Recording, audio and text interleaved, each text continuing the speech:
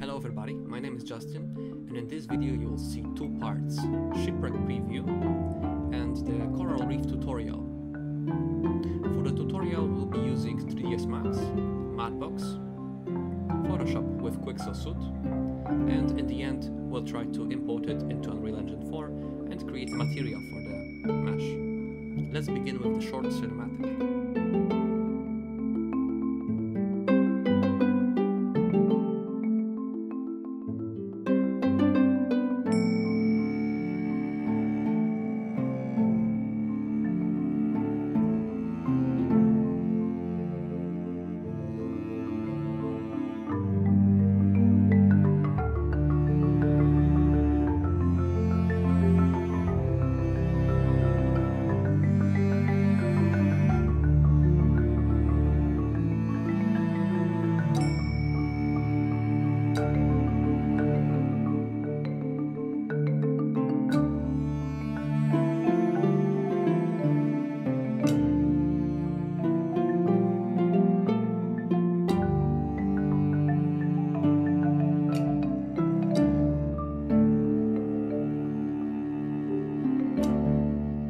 Welcome to the tutorial part of the video.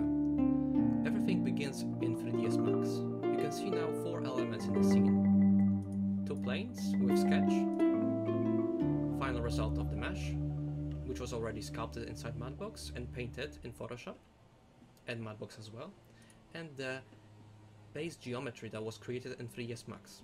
Now we'll be creating a similar piece like this in order to create some base so we can further sculpt it inside Mudbox. Let's go ahead and press T for the top-down view and create a line. This line now goes around the outline of our top-down view in the sketch. If you're wondering how to apply the sketch on top of the plane, you have to press M. Put your JPEG, TGA or PNG file here, connect it to the diffuse channel of a standard material, and then apply it on top of the plane. Make sure you have this button selected.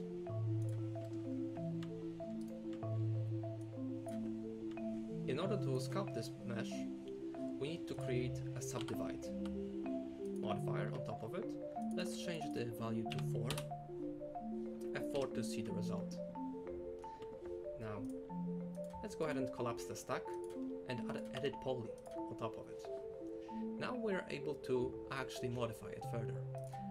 Use push-pull, flatten, relax, soften, or while you're having push-pull on, you can press shift, that will also relax, and then use shift in order to sculpt your mesh.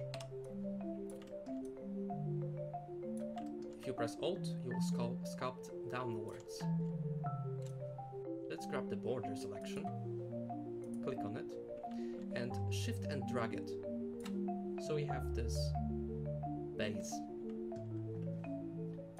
Now, once you're happy with the result, let's select it and press Alt Q to separate it from the rest. Right click on those arrows while being in the transfer mode, and then export selection. Make sure you export it as an object file and use triangles. At this point it doesn't really matter whether we have quads or triangles. Now as we import the model inside Mudbox, it is being triangulated and it has bad, not uniform topology. In order to fix that, we retopologize the mesh. Here I already did it, so the program remembers previous operation. However, in Mudbox there is a bug which doesn't allow you to retopologize the same mesh in the same scene twice.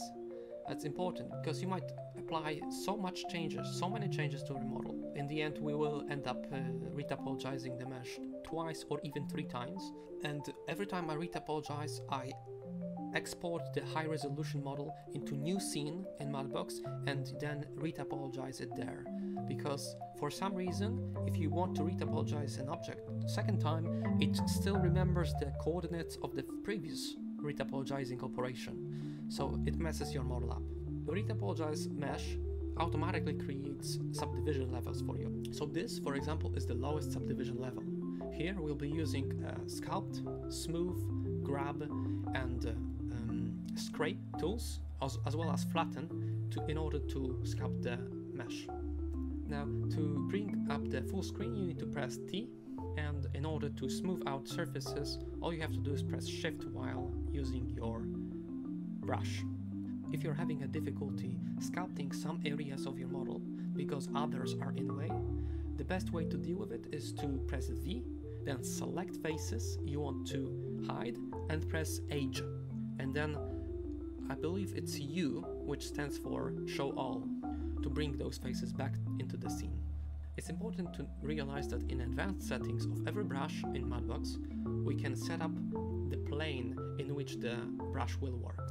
So for instance, in Flatten tool, if we want to flatten the surface to be horizontal, we will use direction Y. And if we were to flatten it to the camera point of view, we would use the camera.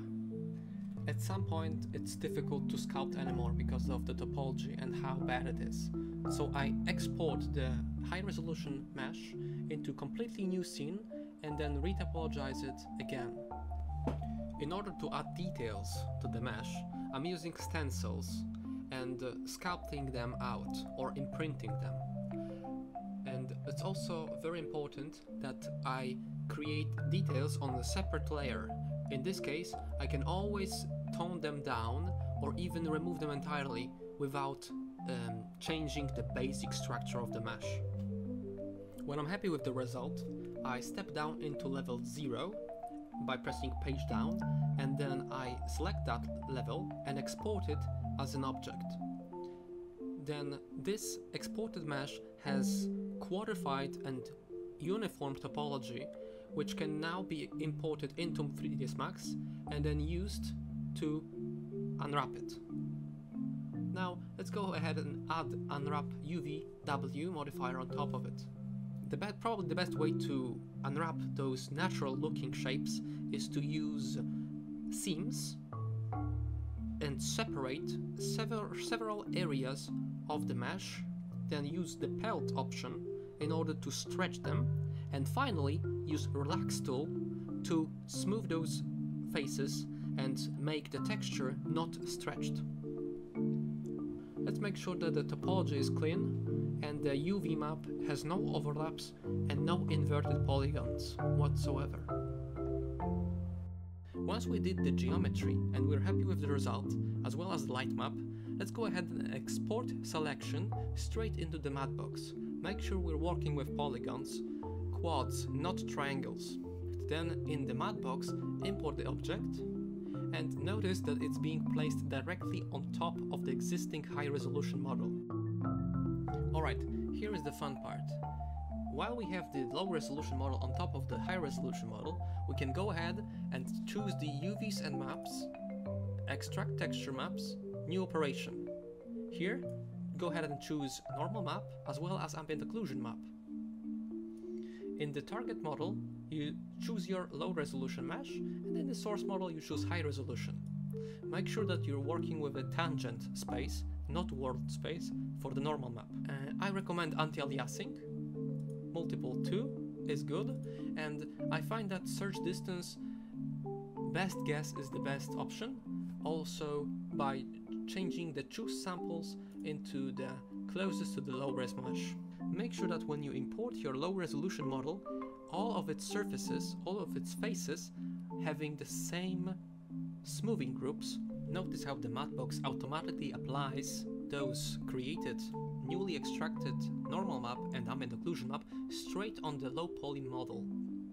Now, the normal map gives an illusion of the three-dimensional high-resolution model, and the ambient occlusion just gives an idea of how the shadows should look like.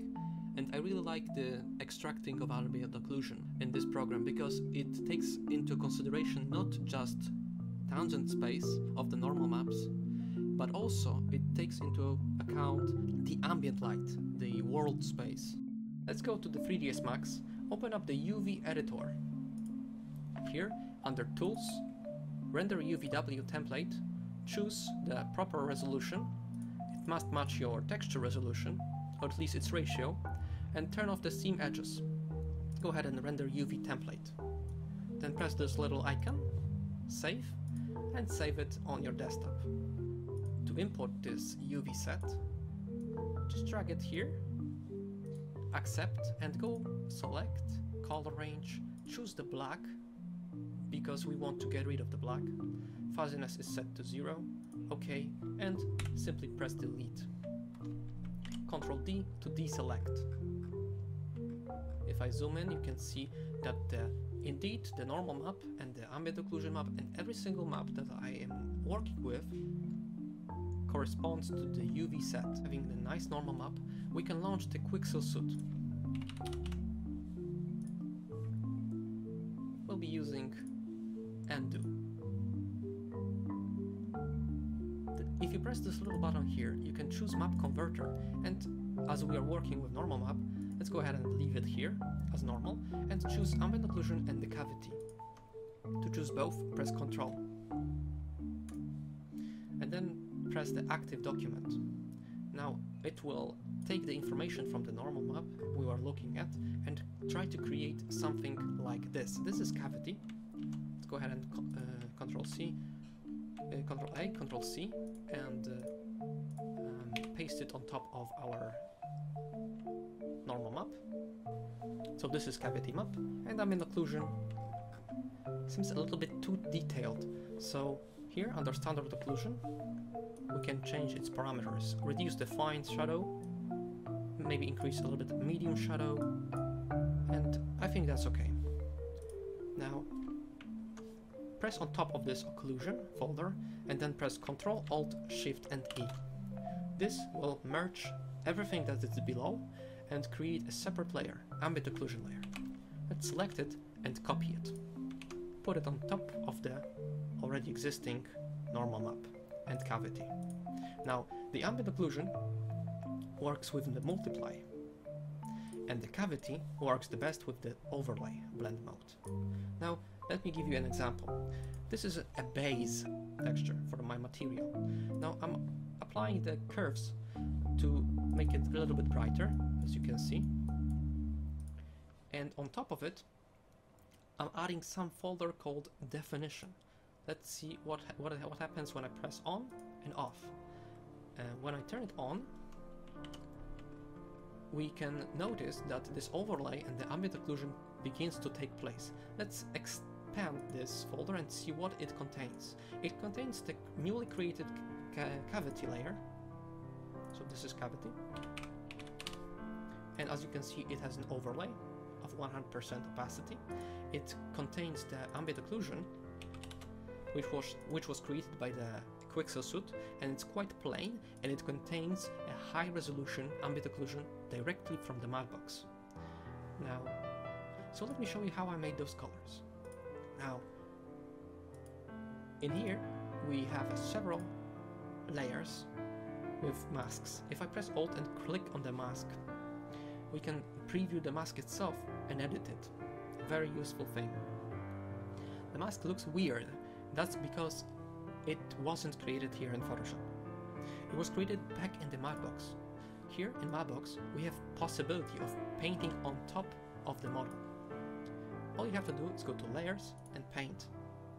Now, if you create a new layer by pressing this button, you have to have your object selected first.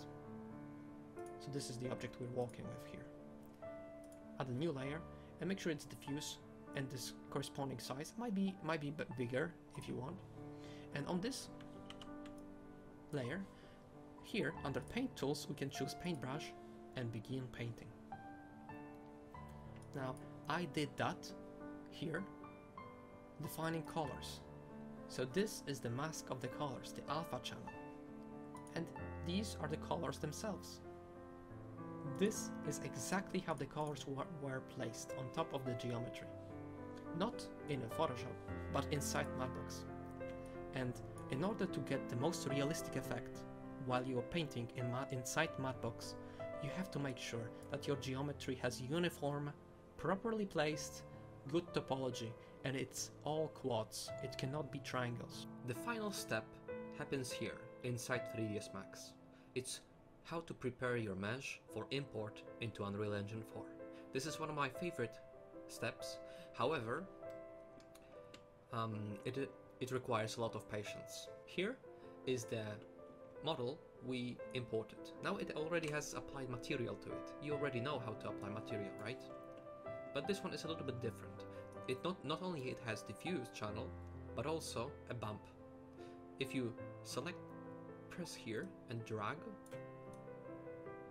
and out-click here in the gray space, you choose normal bump, and then normal straight here, like so.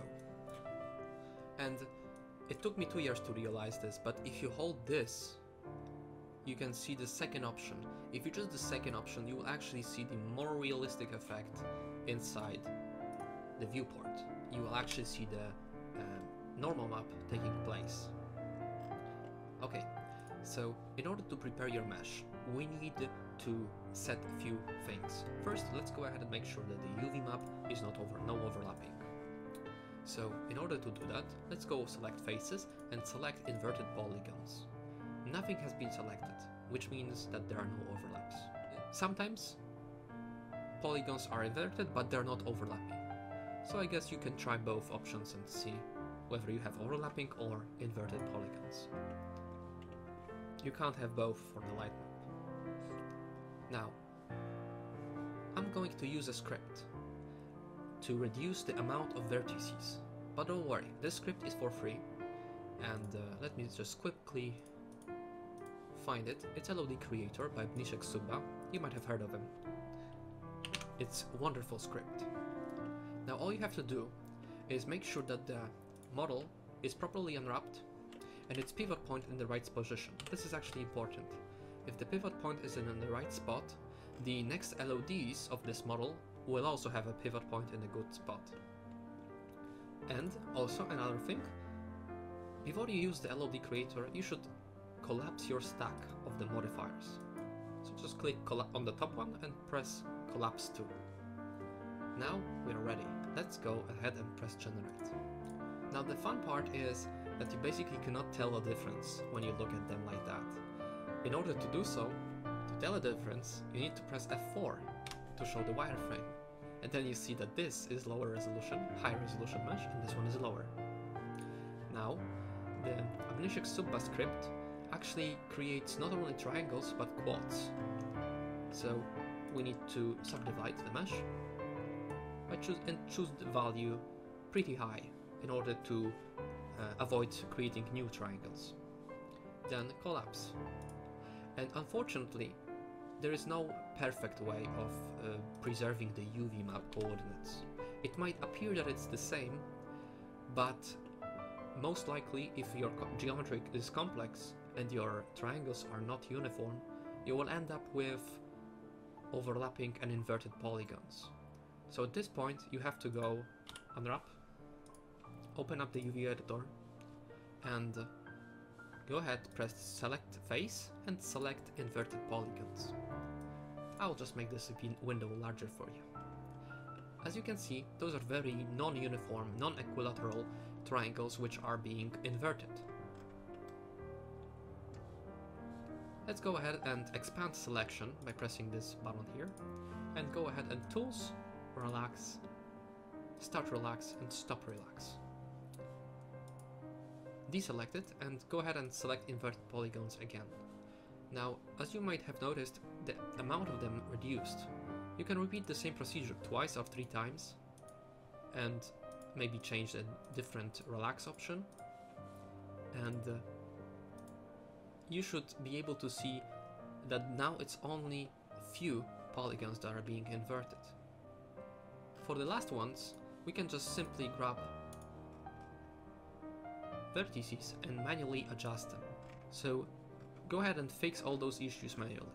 While you're done fixing them, you can simply select the newly created, which was this one, the newly created mesh, collapse its stack, and go ahead and generate LOD again.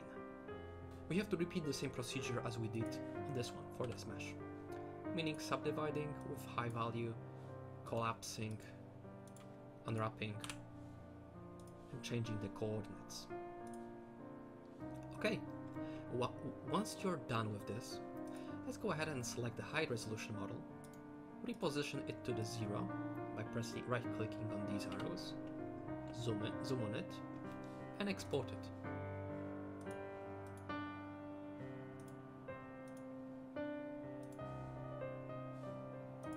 Then, repeat the same procedure for other meshes, calling this lower resolution LOD1 and the lowest resolution LOD2. Now let's go into Unreal Engine 4. Cool. Okay, so here we are in Unreal Engine 4, and we already imported the model, but I'll do it again for you. So let's head to your models folder, and importing the model is as simple as just opening the right folder in your drive and dragging it into your scene, into your content browser, sorry. Then once you did it, you should right click on top of it and level of detail, import LOD, import LOD1. It will ask you which file, and you choose LOD1 file. Then repeat the same procedure, LOD2. It will ask you which LOD, and you choose LOD2. Now, if you double click on top of the mesh, let's look here first. It's set to auto LOD, which means that this preview displays the LODs as they will be displayed in your scene. Now we're currently at the LOD 0, which means the high resolution. You can see triangles, 40,000. Let's go a little bit further, and as you can see now the LOD 1 popped into this place. Now triangle count is 18,000 only. If we go further back, you can see at some point it jumps into LOD2, only 2,800 vertices, triangles. Now how to set it up? Under the LOD settings, let me find it, yeah, here, there is auto compute LOD distances. We want this option to be off. Now, let's go ahead to the LOD level 1, and here is the screen size of this LOD. So if I move backwards, you might see here there is automatic update of the screen size of this mesh. Now it's taking 0.5 the screen size. Okay, so if I go back, as you can see, when it goes to 0.4, it will become LOD1.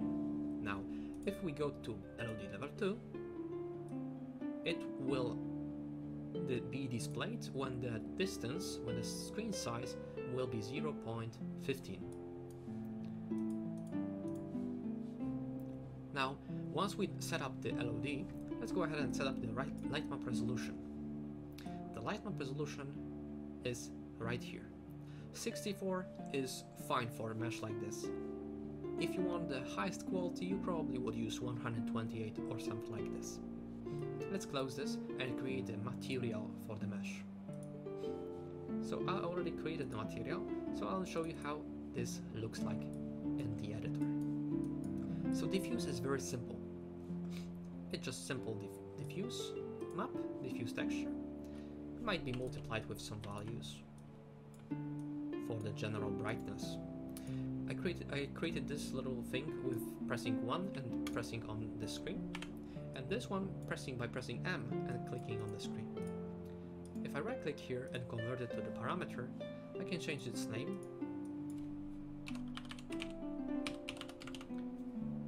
and its value. Default value will be 1.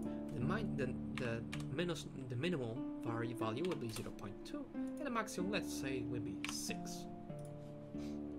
And if we plug it into the base color, there is no difference now, but as we create the material instance, we will be able to tweak this value with a simple slider and with a very fast result inside the scene.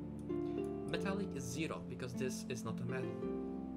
Now specular just gives a boost for our specular areas of a map.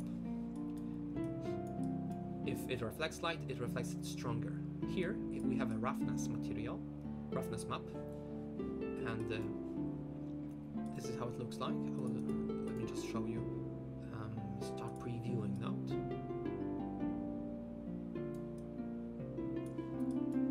It's multiplied with 0.9 value to make it a little bit darker, and then it uses a power to, let me preview it, to make it more contrast.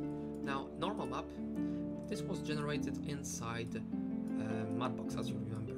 Now, here is the normal strength, which goes to the multiply. We multiply the red and green channel, and then we combine those with the blue channel by the node called makeFloat3. It basically creates a texture out of 3 channels. Yes, and this is a detailed normal map, which has a parameter to it and a texture coordinate. This parameter changes the tiling of the texture. It's set to 7 at this point, and if we add both normal maps together, this is the result we get. If I go further, you can see that we still have this basic definition we created inside Mudbox, but when we zoom in, you can see that it's really detailed. To get the general idea of how the material will look like, what we can do is head to the scene, click on one of the models we put in the scene, or just find it in the content browser, open the material app, and here press on this icon. Now we have the preview of the material directly on top of our mesh inside the material editor, which is pretty cool. Once we're happy with the result, let's go ahead and press apply and save. Save your material and place your meshes in your scene. That's pretty much it, folks. Thank you for watching. I hope you learned a lot. I certainly did. And see you in the next video. Bye.